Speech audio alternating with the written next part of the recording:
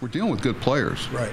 That's a good thing. Bad thing is, at the end of today, because it should be critiqued, you're going to have something. People have something to contemplate. Why this? Why not that? Why that? Why not this? So you got 5 or 6 guys that you can make a case for, and I have.